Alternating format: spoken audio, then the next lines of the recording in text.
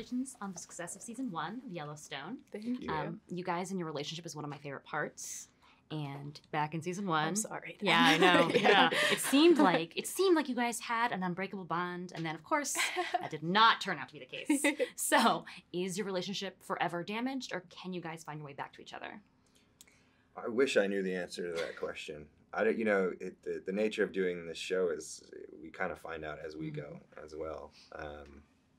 Yeah. And I think they would want nothing more. Like, I know we. Oh, go.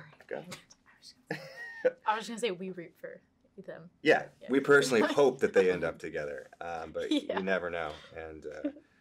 But Casey is trying very much to try to, scramble and fix what he can about himself to be able to get her back.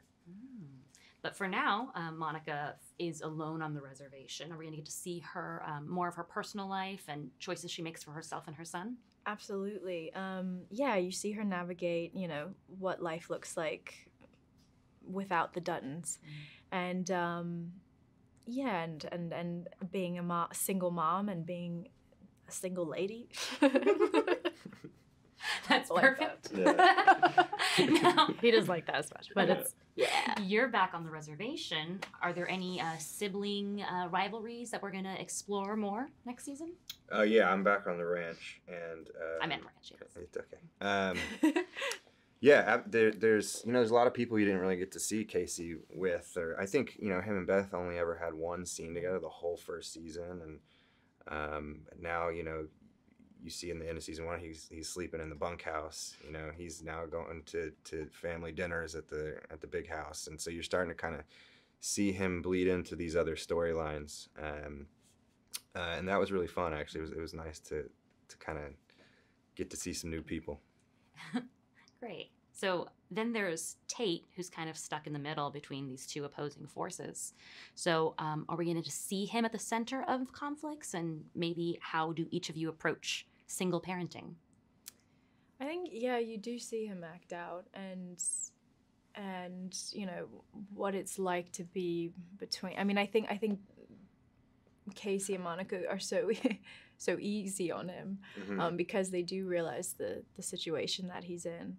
And Brecken is so talented and does a really great job. And we've been able to see him kind of grow up over the years, too. He'll be driving and going on dates. Yes. Not really, he's 10.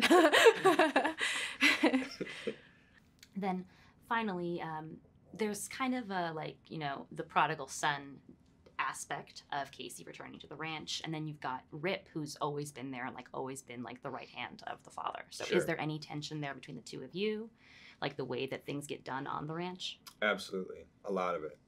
That's a big storyline in season 2. Is just how do you get these two kind of alpha type dudes to work together rather than against each other, and they kind of have to realize who the real boss is, and so that was a really fun story. Not fun.